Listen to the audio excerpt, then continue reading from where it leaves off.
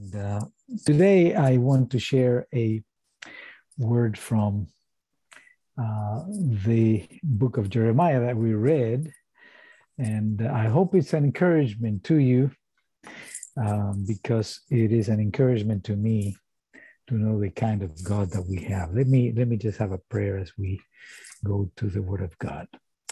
Father, we thank you again for this time of worship and praise. Thank you for a family of worshipers that gathers together and participate together serving you. Thank you for each one.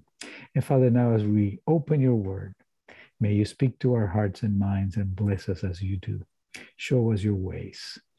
And Father, I pray that nothing will go wrong with the technology, that everything will go according to your plan so that there is no interruption. In Yeshua's name I pray. Amen. So one of the readings today was taken from the Haftarah section. Actually, our parasha was Parasha Behar, it's on the mount, and the Haftarah section was taken from Jeremiah, Yermayahu. So we will start and go into what God put on my heart to share with you today. I have a couple of questions for you to think about, and you probably ask this yourself many times. Sometimes we face circumstances that seem too big to handle, don't we? We all face that kind of situation. Maybe you're going through something like that right now. Let me just say that the family situation here, my daughter has faced challenges, and our children face challenges, so we try to help. Sometimes we don't have all the answers, but sometimes we face things that we don't know where to go. We are confronted with problems that we believe are too difficult to resolve sometimes. How are we going to take care of this? What is the way out of this situation? And we find ourselves in difficult times. Sometimes we tell ourselves, oh, this is too hard for me. Oh, no, I cannot do this. Oh, this is too much. I'm not able to do this or that. And sometimes we get discouraged about all this, right?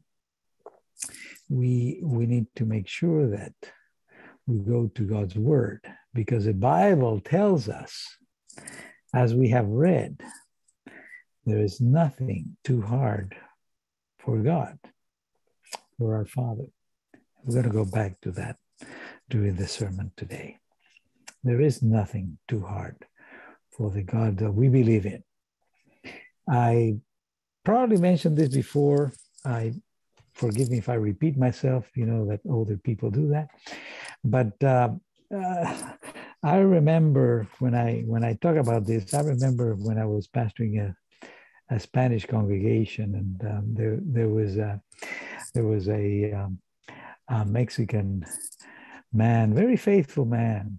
His name was Felipe, and he used to, at the end of the service, we shake hands, and we would have a time of fellowship. How are you doing? And I would ask him, Felipe, how are you? And he would say, I'm doing great. My Diosito is helping me all the time. And Diosito is a sort of an endearing form of the word Dios, which is God.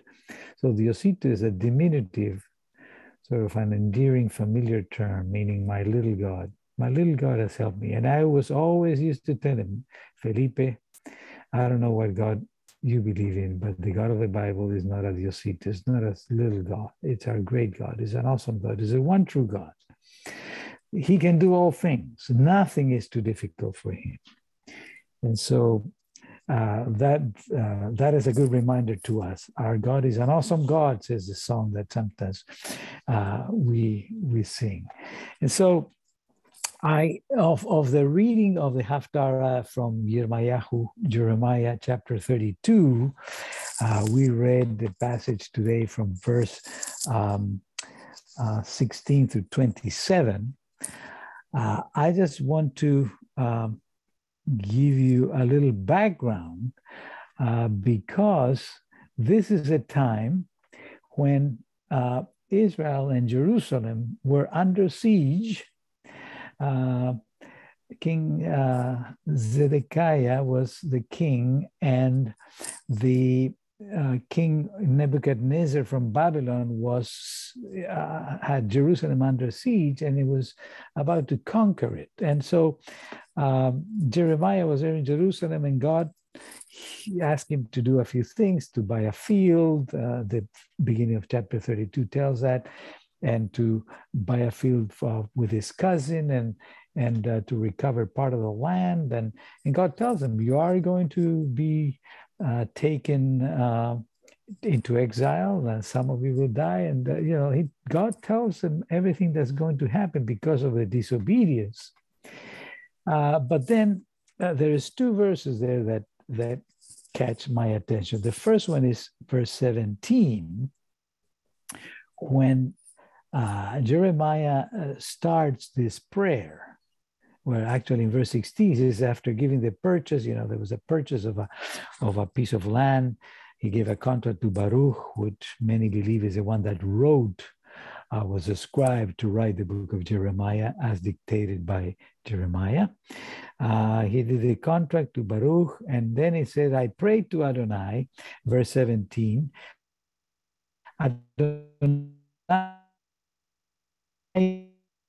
God, you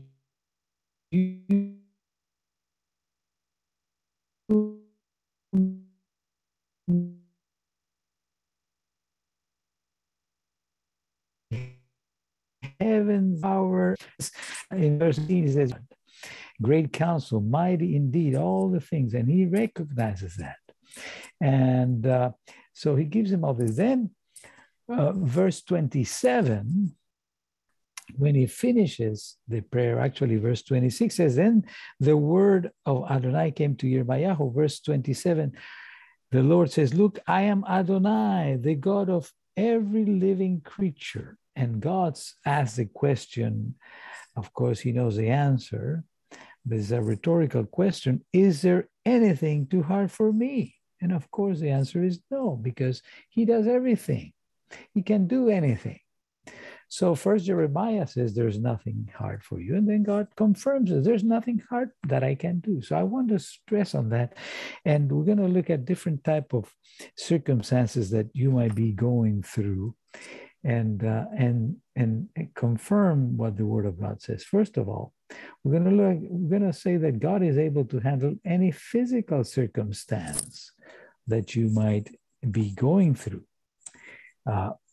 Physical, first, problems with our bodies.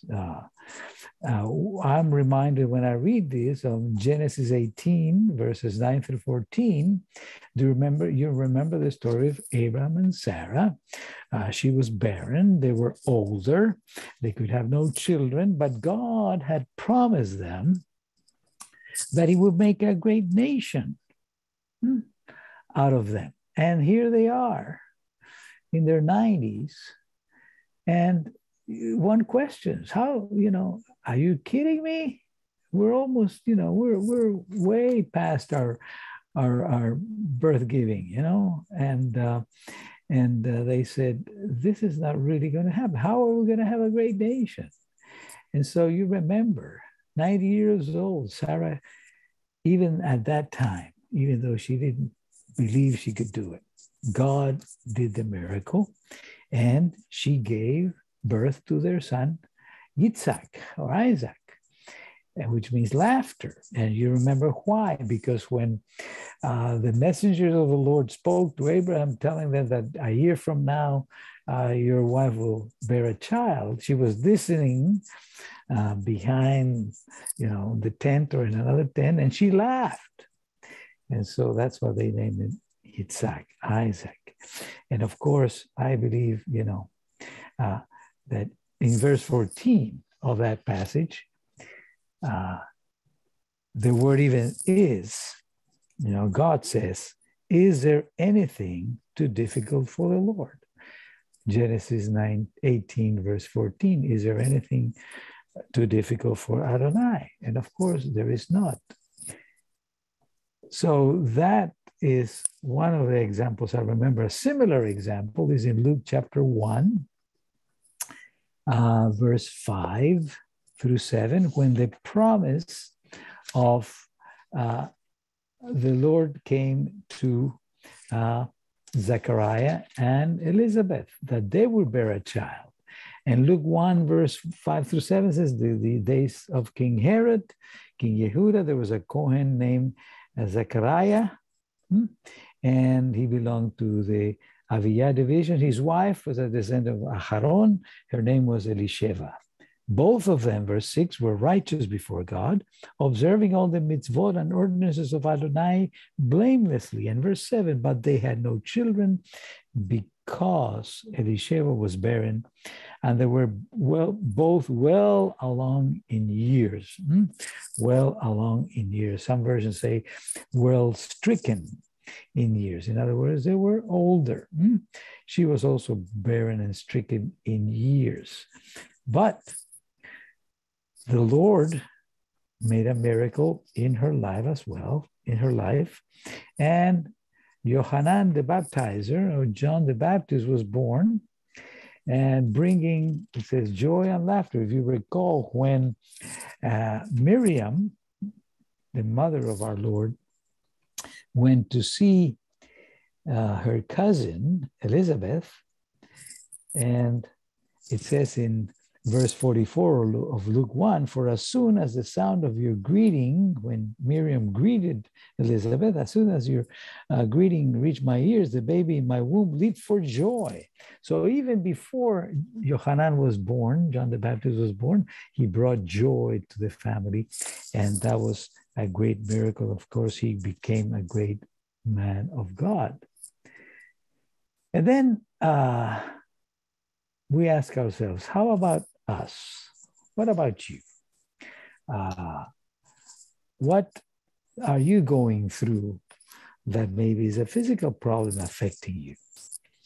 I hope you prayed about it. I hope you trust the Lord for it.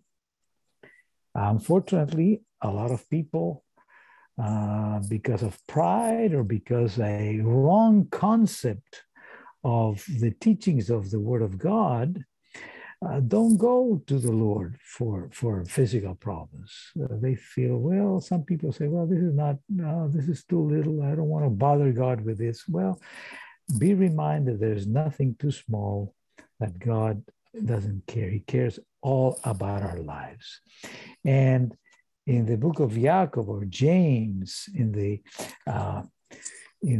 chapter 5, there towards the end of the Brit Chadashah, in James chapter 5, verse 14, James says, is someone among you ill? He says he should call for the elders of the congregation. They will pray for him and rub olive oil on him in the name of the Lord. And this is something that was customary. To rub oil, it had medicinal powers. It helped people feel better.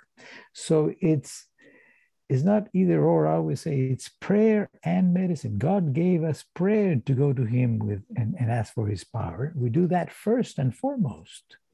But he also gave us medicine. He also gave us doctors and the science of medicine to help us. He gave us ways out. And I think this is clear on that. It says, go to the Lord in prayer. Others pray for you. Rub oil means do the things that will help you to get better. Anointing with oil literally means to rub as a medicine over the body, as was customary then. So and I would add this, if it is within his purpose, he can and he will heal you. He has the power to heal anything. If it is within his purpose, and I always say that, sometimes he chooses not to. We pray believing that he will do. That's the desire of our hearts. But we always have to say, if it is your will, if it is within your purpose. That is what we desire. But God has always best interest at hand. And if he chooses not to, because remember, I always say this, when Jesus was on earth, there were a lot of sick people. Did he heal every sick people? No, he did not. He's healed many, but not everyone. Because this is, again, we have to trust God. And we always pray in faith, but we always pray in the will of God.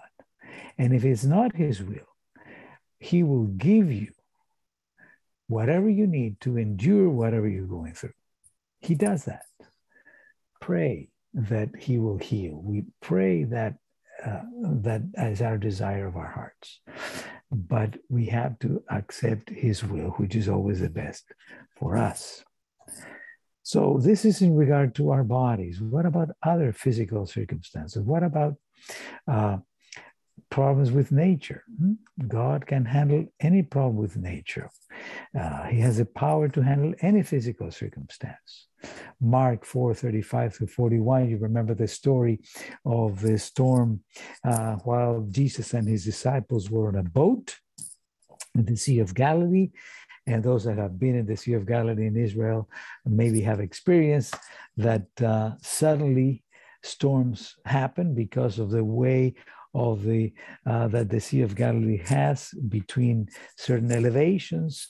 A storm can happen without any without any notification. It just happens quickly, and this is the case of Mark 4:35 and through 41. You remember that they were on the boat. Yeshua was sleeping in the back of the boats. Big waves started hitting the boat. It says started filling with water. The disciples woke up the Lord, we're sinking. They said, don't you care for us? Verse 38 of Mark 4, excuse me. Don't you care that we're sinking here, that we're going to die maybe? And remember what the Lord did. The Lord woke up and he spoke against the storm. And because he's a Lord of creation, nothing can stop him. He's a Lord of creation. And he told the wind to calm down. And the storm disappeared. He ordered the wind and the sea to be still. And they obeyed because he is the Lord of nature. He is the God of creation. He was there during creation. So he controls it. And the passage says that the Lord controlled it, and the disciples even were scared because they realized, first they were fearing the storm, then they were fearful because they realized, who is this who can control nature? The wind and the storm obey him. And so nowadays we see natural disasters around us. Natural disasters. There's floods. There's all kinds of things. But we need to remember God is in control, not the weather network. No, it's God. God is in control. He knows what's going on with nature. He can control anything that's going on. And he's able to take care of other material problems, other physical issues that have to do with physical, whether it's your job or money issues that we're going through. Now with the inflation going up and all things going high and high, what are we going to do? And hope that you're not in debt, but some might be in debt. What are you going to do with your debts or problems with the house or different kinds of issues, time management, illness, other circumstances? Remember, God is powerful and more powerful than any of your problems. He is able to take care of any circumstance according to his will, but he's able to do it. He has the power. He's an all-powerful God. Trust him with any problems that you're going through and remain faithful as you're doing it. We pray for solutions. We pray for different things. Lord, we ask for our needs and this and that. But then we go out and we're not faithful to him, or we're not obedient and following him in other areas. We need to be faithful. As you ask, in the midst of your problem, be faithful to him. Continue to serve him, even when we don't see the end of the tunnel, when we don't see the solution, when we don't see the way out. trust him, remain faithful. He will act upon it. He will bring joy in his time, in his way. He will bring joy and you will rejoice with me. We were, let me just share answered prayer that we had this week. Excuse me. We were, as I said, we came to help our daughter move. And, she's sold her house here. She's closing Monday. And until last week, she wasn't sure if she had a place to go yet. And we prayed, and by the grace of God, everything went through. She has a place to go, beautiful place for her and the daughters, and everything was going to be fine. God answers prayer in his time and in his way. Well, let's move on. So God not only can take care and handle any physical circumstance, he's able to handle any moral circumstance as well. And we go back to the book of Luke, and we go to chapter 19, and I'm reminded of this example that we find here. You remember the story of Yeshua and Zacchaeus, or Zacchaeus in Hebrew. Luke chapter 19, it tells us that the Lord was passing through the city of Jericho. And remember the story that multitudes were following him. There was one in the multitude named Zacchaeus or Zacchaeus, and he was a Jewish man. He was a tax collector. And, they weren't popular then. There's not many popular nowadays either, but he wasn't popular because, sometimes they took more than what the law said, and they kept part of it. So he became rich by stealing, by charging more than what the law said. And he was considered a traitor because he was collecting taxes for the Romans, right? And so it was a difficult circumstance. The least of his problems is that he was short in stature, the Bible says in Luke 19. That was the least of his problem, but unfortunately, that's why most people remember the story of Zacchaeus, that he was a short man. But he had spiritual problems as well. And the Bible says that he sought to see Jesus. He wanted to see Yeshua. He wanted to hear him. So because of the multitude, because he was short, remember he got up into a sycamore tree. Some versions say it was a fig tree. Most say it was a sycamore tree. If you've been to Israel and you visited Jericho, there is one big sycamore tree, and they say if it's not this one, it's similar to this one where he climbed up to see Jesus, and he saw him. And Jesus found him. He saw him. The whole crowd, he pointed to him. And he told him to come down from the tree because I want to visit you today, Jesus said. And the Lord visited Zacchaeus' house. But not only he visited his house, he visited his heart. And he visited his life. He influenced him. He changed him. He said, the Lord visited him and he wanted to change him and transform him. And as a result of Yeshua's transforming power and the Ruach HaKodesh, the Holy Spirit, he changed his heart. He changed Zacchaeus' heart. And he transformed his bad moral habits. What I like to say is when Jesus changed your heart, it shows in actions. It shows in a changed life. It shows in your fruits, in changed habits, and changed ways of life. An old way of life and a new way of life. That's what we call the new birth. He was born again. And there was evidence of his new life. There were tangible decisions that he made. He said he used to cheat, but he stopped cheating. He gave half of his belongings to the poor, it says in Luke.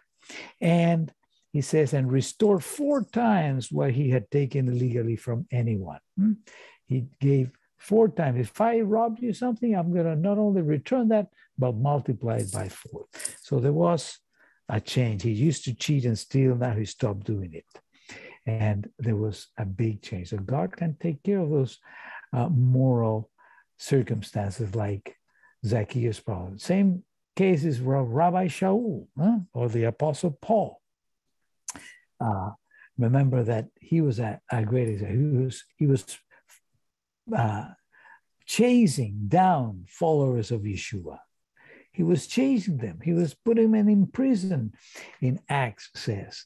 And some of them were dying, persecuting.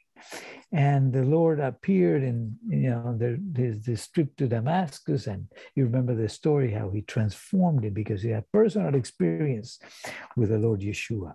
And he changed him completely. So much so that at first, the first believers were kind of, reluctant to receive him. I said, wait a minute, this is the guy that used to persecute us and kill us because we believe in Yeshua.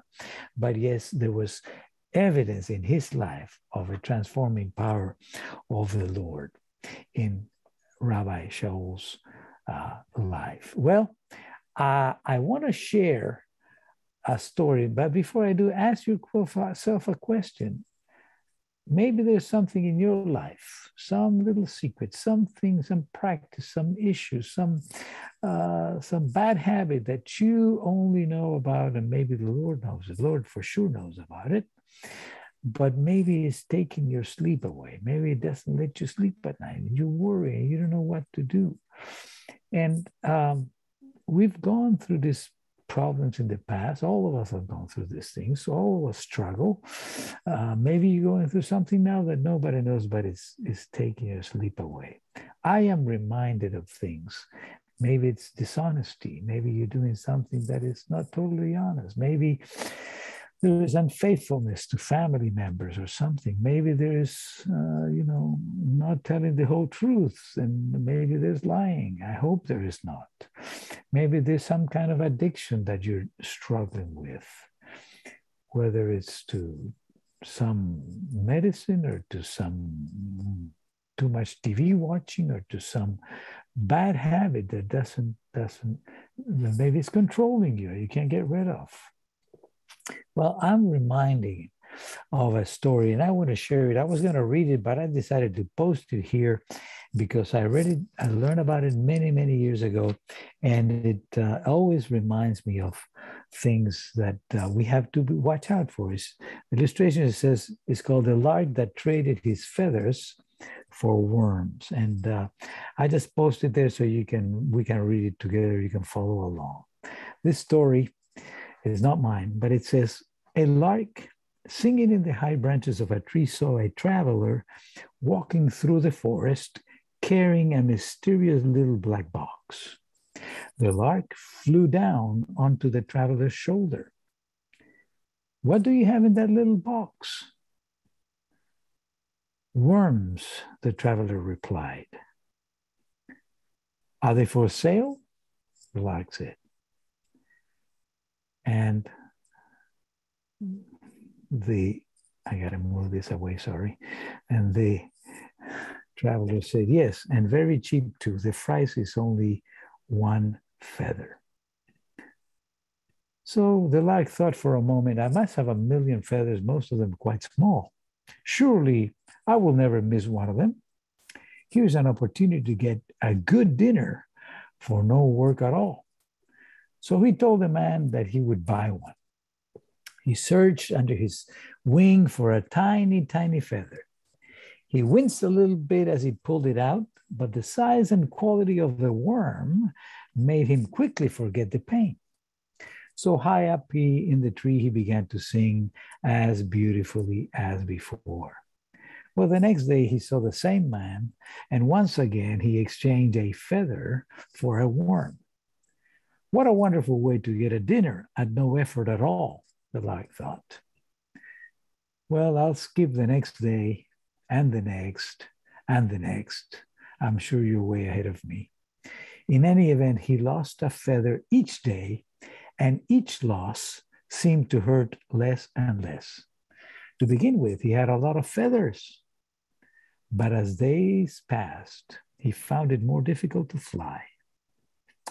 Finally, after the loss of one of his primary feathers, he could no longer reach the top of the tree, let alone fly into the sky. Indeed, he could no more than flutter a few feet in the air, and then was forced to seek his food with the quarrelsome, bickering sparrows. The man with the worms came no more, for there were no more feathers to pay for worms. The lark no longer sang, because he was so very ashamed of his fallen state. This is how unworthy habits possess us. First, painfully, then more easily, until at last we find ourselves stripped of what lets us soar and sing. Sad story, but this is what happens. Bad habits start small and then grow in us slowly. Little by little, they take us down and away from God. Sometimes we compromise our faith. We compromise our biblical principles. We compromise the morals that the Word of God teaches. So what is the solution for these things? The Bible says that confession, repentance, forgiveness. In that order, we confess whatever bad habit we have, whatever thing goes against God's will. We repent, we turn away from those things, show a change in our lives, because if we want to repent, not only feel sorry, but we have to change our habit and our direction. And we ask God to forgive us, and He cleanses us, and He gives us another chance. Remember, God, the Lord Adonai, is the God of the second and third and more chances, because that is His nature. That is who He is, because He loves us. Don't live carrying whatever thing goes against God's will. Don't carry your pain, your sorrow, your shame. Turn it to the Lord. He can deliver you and I from any moral problem that we're going through. So God can take care of any physical problem. He's able to change. God can take care of any moral problem. That's why Yeshua died for you and for me. Gave His life so we can have forgiveness of any sin, no matter how big or small. He can change us. He can forgive us. He can give us a new beginning. And then thirdly, God is able to handle any spiritual circumstance that we might be going through or struggling with. He's more able than anything. You remember the story that comes to mind is John 3, Gospel of John chapter 3, the story of Yeshua and Nicodemus, or Nagdimon. And you remember that story, very well known. Nicodemus was a Jewish leader among leaders. He was a Pharisee. He was a prominent leader. He was head of the Pharisees and a teacher of the law, a Torah teacher. And you know how he came to Yeshua at night, it says, in chapter 3 of John. So Yeshua at night, because he wanted to compromise his position, he didn't want everybody to know about it, saw him at night in a one-on-one, as far as we understand it, one-on-one meeting. I remember he was prominent. Some Jewish people, they have a problem dealing with Yeshua, so they have questions and things and do it secretly. They write us emails, or they call us when nobody is watching. But that's what happened with him. But in spite of all this, and in spite of all his knowledge of Scripture and all his religiosity, all his religion, he still needed to be born. He had a spiritual void in his life, a spiritual void that nothing could fill. And the emptiness that he couldn't resolve by himself, just like all of us, just like maybe you were without going through a similar situation before you met Yeshua. We all, the saying goes, we all have a void in our lives that only Yeshua can fill.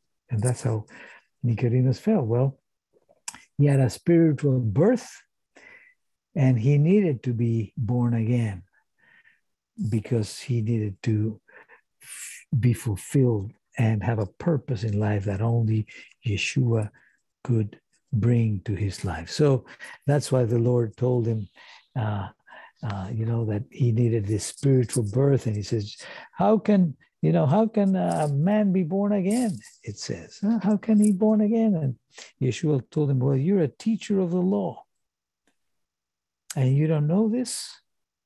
And so in verse 10, it says, Yeshua answered him, you hold the office of teacher in Israel. You don't know this?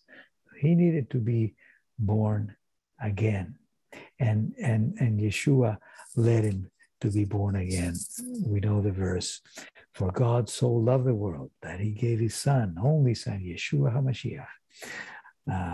He gave his life so that all who trust him and believe in him will not die for eternity, but will have life everlasting with the Lord. In that sense, I say we're in a sense, we're sometimes like automobiles. Now, I know that automobile technology is changing. We're going to electrical, we got other ways, but when we talk about cars still using gasoline, well, we're similar in some way because cars have a gas tank and, unless you put gas in it, it won't work. You might try water or milk or Coke. It doesn't work, only gas. And don't try this because you'll mess up your engine, but that's the way they're made. And in a sense, we're the same way.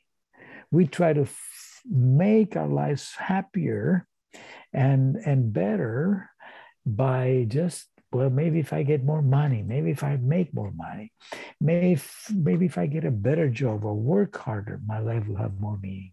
Or maybe if I spend more time having fun and pleasure, I laugh because sometimes when I sit with my wife at night and we want to watch a movie together, she chooses one of these romantic movies. And, the phrase that they all say, how do you know you love this person or the other? Oh, because they make me laugh. And so people think that if somebody makes you laugh, that'll bring pleasure to your life and fulfillment to your life. Well, life is more than money and work and pleasure. These are lies of Satan, the enemy, that tells us, oh, you have all these things, you will be happy, you'll be okay. You don't need God. But that's not what God says. Don't believe Satan's lies, because sometimes we discover late that all these things we can have, but still not happy. Just that was the case of Nicodemus. He had everything, prominence and fame, and he was a teacher and leader, but none of that is enough. Only Yeshua can satisfy your spiritual needs and our spiritual needs. Only him. He can only, not only spiritual needs, all of our needs, but we're talking about spiritual needs.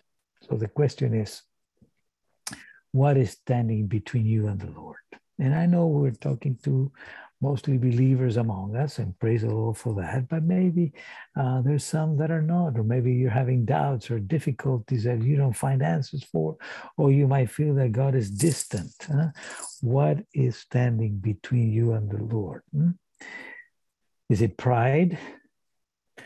Or is it an unhealthy image of yourself? Listen, this is a great problem in our days. A lot of people have an unhealthy image of themselves, some too high image and some too low image, what they call low self-esteem. But I like always to remind us of Romans chapter 12, verse 3. It's a beautiful passage. You need to mark it down. You need to put it somewhere so that you are reminded of this passage. Look what it says in Romans 12:3. Rabbi Shaul says, God's word for us is, for I am telling every single one of you through the grace that has been given to me, not to have an exaggerated ideas about your own importance. Instead, develop a sober estimate of yourself based on the standard which God has given to each of you, namely trust. Some other version says, no one have a higher concept of himself or herself that they should have, but have a healthy one. So this passage is key because it says we shouldn't be too proud. Don't think of ourselves too much of ourselves. That's bad. But then it also says have the right image of yourself. In other words, don't just say, oh, I'm nothing, I'm nobody, I don't feel good, nobody loves me, nobody cares, I'm no good at this, I'm not good for anything. No, you have to have a healthy image, the right image given to us by the Lord. It says, develop a sober estimate of yourself based on the standard by which God has given each one of you trust and belief. In other words, you are worthy. You are worthy before God. He created you not only as a human being, but you're a child of the King because you are a follower of him. So have that image. You're not nobody, and you're not the greatest. You're just child of God, and be grateful for that. Have a healthy image. Hopefully that's what you are. I hope pride is not standing in the praise of God. Self-sufficiency is another issue. People that say, oh, I don't need God for this or for that. I can handle it myself. Even believers sometimes. I hope there's no one like that here. But even believers sometimes say, oh, God is great, but I don't want to bother him with this area of my life. Yes, we need to let the Lord be the Lord of every area of our life. Maybe what's standing between you and the Lord is unbelief or lack of faith or lack of trust in the Lord. Yes, I follow the Lord. Yes, he's my Savior, my Messiah. He's my Lord. I believe in him, but I don't know about this. I don't know if he'll answer this prayer. Remember the book of Hebrews or Messianic Jews is in chapter 11, verse 6 says, but without faith or trust, it is impossible to come to the Lord. It is impossible to please the Lord and to come to know him because we need faith and trust. That's why we request. It is impossible to know the Lord and trust him without faith. So I pray that this is not the case, unbelief or lack of faith. Yes, we all go through difficult times, but remember, God can handle each one of them. Maybe your spiritual circumstance is apathy. Maybe you're not interested in spiritual matters. You lost that zeal. You lost that fire. You lost that excitement. With this pandemic that we've been going and dealing with and everything that we go through. Maybe now, we're not meeting in person. What are we going to do? Well, don't lose that zeal. Don't lose the interest in spiritual matters. Don't lose interest in God's work and doing what God has called you to do, whatever that might be. Don't lose interest in God's work and in God's things. Those things might be keeping you down. God can handle each one. Whatever it is that you're going through, bring it to the Lord. Let him solve it because he can. Nothing is too difficult for him. Well, as we conclude, again, I don't know what you're going through. Some of you I do know, but maybe some of you I don't. Whatever it is, what is it, physical, moral, spiritual issue that is bothering you at this time? God's word assures us that there is nothing too hard for him or too difficult for God to handle. Nothing can separate you from the love of God. Nothing. Remember that. And remind yourself of that. I am reminding myself of that every day. Bring it to the Lord in prayer. Trust him for it. Do whatever he tells you to do to solve the problem. I repeat it again. That's why I put it twice. Nothing can separate it. If it's within his purpose, remember, He can free you of it. He will free you of it. He will answer your prayer. Remember how God answers prayer. Sometimes he says yes. Sometimes he says no. Sometimes he says wait. Maybe God's answer is a different answer than what you expect. So you have to be open to follow him according to his will. I want to conclude with Matthew 11, verses 28 through 30. Beautiful, beautiful passage that the Lord shares with us. Matthew 11, 28 to 30. I know that you know this. That is good to be reminded. The Lord Yeshua said, "Come to me, all you," that means all of us, "who are struggling and burdened, and I will give you rest," like a Shabbat rest, like only he can give rest. "Take my yoke upon you and learn from me, because I am gentle and humble in heart, and you will find rest for your soul." It doesn't say maybe. It says you will find rest for your soul. What does it take my yoke upon you? It means follow him. Follow what he says. Obey him. Love him. Pray to him. Talk to him. Read his word. Take his yoke upon you, and you will find rest for your souls. Because it says in verse 30, "My yoke is easy. My burden is light." Maybe you feel you have a heavy load, but the heavy load is not from the Lord. The heavy load is what we carry, the baggage that we carry in our lives, whether physical, emotional, spiritual, whatever it is. Leave the load at his feet, because his yoke is easy, his burden is light. He will have the answer for you. That is my prayer. That is my desire for you and for all of us today. I hope this blessed you today. Let me pray. Avinu Malkeinu, our Father, our King, we thank you for your word. We thank you for the confirmation and assurance that nothing is too difficult for you. You are the Almighty God, Adonai Tzevaot, all-powerful God. So, Father, I intercede for my brothers and sisters, and for myself, for my family, for all of us. Whatever it is that we're carrying, whether a physical issue, or a moral issue, or a spiritual issue, Father, we leave it at your feet. Carry it for us, and give us the answer that it is best for us according to your will. We trust you. We trust you, Lord, and we believe that you can answer. Father, help us increase our faith and our trust in you. I pray for those that might be discouraged this day, that might be struggling, family issues, jobs, or whatever they're going through, financial situations, insecurity, feeling lonely, feeling depressed, feeling abandoned, whatever it might be. Father, would you fill their need according to your will, according to your word, according to your promise. And help us to help one another, lift up one another, care for one another.